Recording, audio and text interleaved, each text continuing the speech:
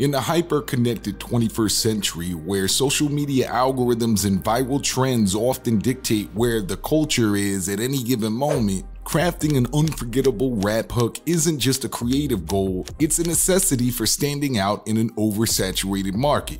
This is no longer the era where lyrical mastery alone will get you the crown. This is the time of the iconic chorus, the nucleus of any track that changes lives from viral fame. Whether it's the hypnotic repetition of Kendrick Lamar or the minimalist elegance of Drake, a killer hook can propel a song from mere auditory experience to a cultural phenomenon. Aspiring rappers, seasoned pros, and even casual fans need to take note. Understanding the secrets of writing rap hooks that go viral is the golden ticket in the modern music landscape. In today's episode of How to Rap, YouTube's most subscribed channel on learning the science of how to start rapping and begin a professional career in rap music, we'll dive into the complex art and psychology of creating rap hooks that not only get stuck in your head, but also ignite social media firestorms as we teach you the 7 secrets of catchy rap choruses that always go viral.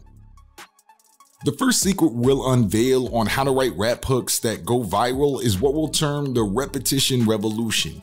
Of course, in the music industry, crafting a memorable hook is like hitting a Steph Curry level 3-pointer from distance. It's what everybody is aiming for, but it's easier said than done. One proven strategy for nailing this is repetition. But this ain't just about mindlessly repeating words or melodies, it's a sophisticated tactic based on human psychology. You see, our brains are naturally wired to recognize patterns. Once you give listeners a sequence that they can latch on to, you've got a song that's not just catchy for a day, but memorable for a lifetime. Let's break this down with some examples. Of course, Kendrick Lamar's Humble is a master class in the power of repetition. The phrase, "be humble, sit down, shut up, trick," are repeated so often it's like he's drilling it into your brain, pause, and that repetition builds a rhythmic flow that heightens your overall engagement with the song. With that, you're not just a passive listener, you become an active participant fully immersed in the music, but repetition isn't just one size fits all. On the other hand, of course, remember Drake's God's Plan goes for a minimalist vibe for repetition. Here, the repeated phrases "bad things," "it's a lot of bad things," and of course, just "God's plan" are a few phrases that he uses, yet it's every bit as impactful. The simplicity here works on multiple levels. It's a breather from the more complex verses you'll write and puts the spotlight squarely on the emotional core of the song. Each word carries weight, turning the hook into something that resonates deeply. So repetition is your golden ticket for crafting hooks that have a lasting impact. Whether you're going for the more elaborate approach like Kendrick Lamar or opting for minimalist elegance like Drake, the underlying psychology remains the same. Next on our list of secrets for how to write rap songs that are catchy and go viral is understanding that even in choruses, rhyme plays a role that's as critical as it is subtle. You see, when done right, using elements like internal or slant rhymes can create hooks that are lyrically captivating and rhythmically irresistible.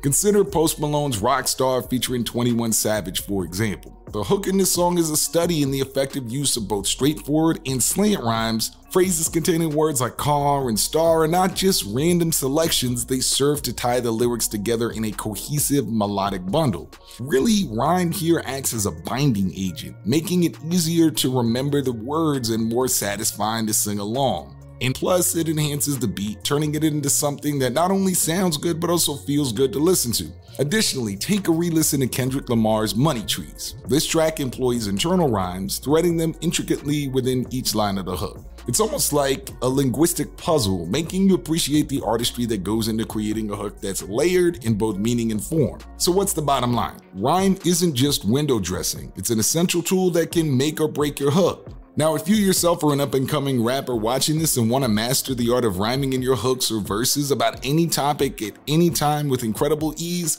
one of the best ways to do this is mastering the art of freestyling so that you can always have rhymes and bars flowing from you at any time you need to write that catchy hook. The easiest way we found to do this is sign up for our Master the Art of Freestyle Rap in 2 weeks or less course, which will help you with daily drills, practice sessions, and even comes with a free bonus course called the Infinite Rhyme Maker, specifically designed for you to quickly create the best rhyme choices for your hooks. Click the first link in the video description to hear more about that. But no matter what, whether you're weaving intricate internal patterns like Kendrick or crafting something more straightforward like Post Malone, the rhyme choices in your hooks often draw listeners in, not just for the moment, but for repeated listens. Now, in the alchemy of crafting an unforgettable hook, the instrumental backdrop serves as an indispensable element. It's not just a support structure, it's the sonic landscape that sets the stage for the lyrics, amplifying the emotional undertones and overall impact. Take Juice WRLD's Lucid Dreams as a case study. This song incorporates a haunting melody that's as unforgettable as the lyrics themselves.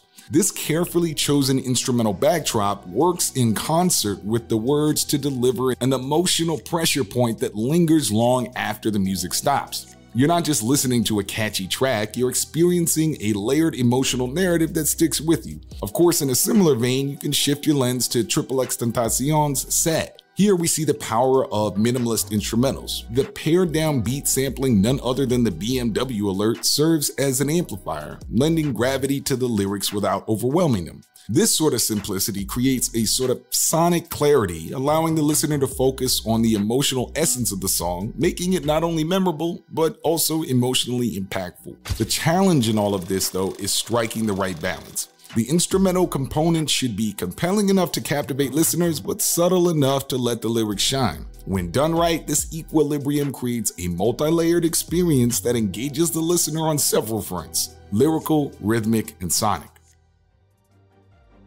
Now, what we mean when we say the emotional resonance radar, look, in rap music, it's not enough for a hook to be catchy or melodically engaging. What really gives a hook longevity and depth is its emotional resonance, its ability to connect with listeners on a visceral, heart-to-heart level. This connection transforms a hook from something that's merely memorable to a component of the song that listeners return to, not just because it's catchy, but because it taps into something deep within them. For example, consider Logic's 100-273-8255, a song that grapples with the serious issue of mental health. The hook in this track is far more than a set of well-arranged words and notes. It's a hard-hitting emotional message that engages the listener's psyche. But the realm of emotional resonance isn't confined to serious or heavy topics. I mean, take tracks like Pop Smoke's Welcome to the Party and Dior as contrasting examples. These songs may not dive into societal issues or existential questions, but they carry an emotional charge on their own. They capture the essence of youthful energy, the hustle of ambition, and the thrills that come with stepping into new and exhilarating experiences. Therefore, be sure to always ask yourself, is this track emotionally resonant? Does it bring out the emotion in the listener? If you want to know how to write rap hooks that are viral and considered catchy, you have to ask those questions. Of course, another aspect of knowing how to write a rap hook that's termed catchy by practically everyone is understanding that the magic of a memorable hook often lies in a seemingly paradoxical blend of simplicity and complexity. While the hook needs to be unique enough to stand out from just a paint-by-numbers style hook that says the same thing over and over again, it shouldn't be devoid of a precise and thoughtful melodic choice that you know will get everyone from ages 5 to 55 rapping along and singing along. Take, for example, Goosebumps by Travis Scott featuring Kendrick Lamar. That hook, I get those goosebumps every time. Yeah, you know, it appears simple on the surface, but what makes it unforgettable, it's more than just the lyrics, it's the entire auditory setting. I mean, Travis Scott uses auto-tune in many of his tracks as an instrument in itself, adding layers of complexity to what initially seems kind of straightforward. Similarly, re-listen to I Like It by Cardi B, Bad Bunny, and J Balvin, regardless of how you feel about Cardi B's off-the-mic personality. This was a massive hit because the hook's sing-along quality is infectious, yet it also cleverly melds Latin trap and reggaeton with Cardi B's unique rap style. It's a cross-cultural, genre-defying piece of artistry encapsulated in a few catchy lines. So the art of crafting the perfect hook lies in mastering this balance. Simplicity serves as the entry point, luring listeners into the core of the song, but it's the undercurrents, be it the blend of genres, the innovative instrumentation, or the emotional weight, that gives the hook its staying power. Now, in the wider rap culture, creating a hook that echoes with a cultural moment or speaks to a particular subculture isn't just clever, it's what we're dubbing the culture catcher strategy. This approach goes beyond catchy lyrics and beats to make your music timely, relatable, and ultimately part of the larger societal conversation. Take Drake's In My Feelings, for example. This song wasn't just an audio experience, it ignited a viral dance challenge, turning it into a cultural event. I mean, it resonated so deeply because it plugged into something beyond music. It became a part of a collective experience. Central C's recent hit Doja pushes the boundaries of cultural resonance even further. At first glance, the title alone name checks Doja Cat, a massively well-known musician and viral sensation known for hooks that stick. This immediate cultural cue pulls in listeners who are already primed to engage, and then add that to the fact that the music video was steered by Cole Bennett, a go-to name for viral rap visuals, and you've already got a multi-layered hook set up. But Central C doesn't just stop there. If you notice, he even layers in lines that subtly touch on politically charged topics. I mean, phrases like, how can I be homophobic, my chick is gay, and the man them celebrate Eid, the trap still running on Christmas Day, subtly integrate social and religious themes. This widens the song's appeal and embeds it with a larger dialogue, extending its half-life beyond a catchy chorus. So in crafting your own hook, aim for more than just creating a hummable tune. I mean, think about how you can position your song within an existing cultural conversation or trend. This multifaceted approach doesn't just boost the song's listening stats. I mean, it expands its cultural footprint, increasing the likelihood of achieving viral status. And last, and similar to Central C's master marketing moves with Doja, in a music industry saturated with hooks designed for catchiness, incorporate an unexpected twist, and that can set your song apart, elevating it from merely great to legendary. This strategic maneuver is what we'll call the surprise element, and its potency shouldn't be underestimated. A prime example is Childish Gambino's This Is America. The song begins with a cheerful, choir-backed melody, only to surprise listeners by instantly pivoting to a darker trap beat. This shocking twist isn't just random beat programming to mesh samples together. It serves as a critique of the discord between America's ideals and often its harsh realities. And the surprise catches listeners off guard, straight up. I mean, it adds a layer of depth that catapults the song into viral and critical acclaim, as we remember. Kanye West's work, of course, often offers another insightful case study. His album, My Beautiful Dark Twisted Fantasy, featured hooks that were lush, introspective, and grandiose. But then came the Yeezus era with the opening singles for that album, New Slaves and Black Skinhead, which featured hooks that were polar opposites to the glamorous and sky-chasing vibe of the previous album. In New Slaves, Kanye confronted consumer culture and systemic racism, a radical departure from his previous style, and that confrontational nature served as an arresting counterpoint to some of his earlier work, forcing listeners to grapple with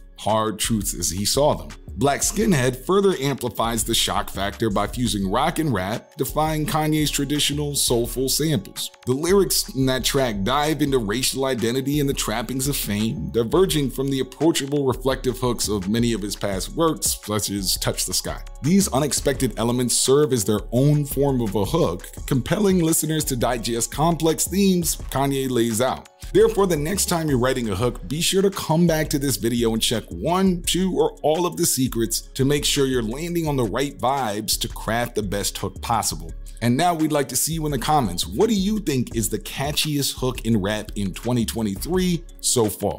Let us know, and maybe we can get a discussion going about how that track you've chosen uses one of the secrets. And of course, if you're interested in more personalized training, be sure to visit the video description to master the art of rhyming and freestyling in 2 weeks or less. I've been your host, Drew Marcy, the big homie Drew for How to Rap. I'm out.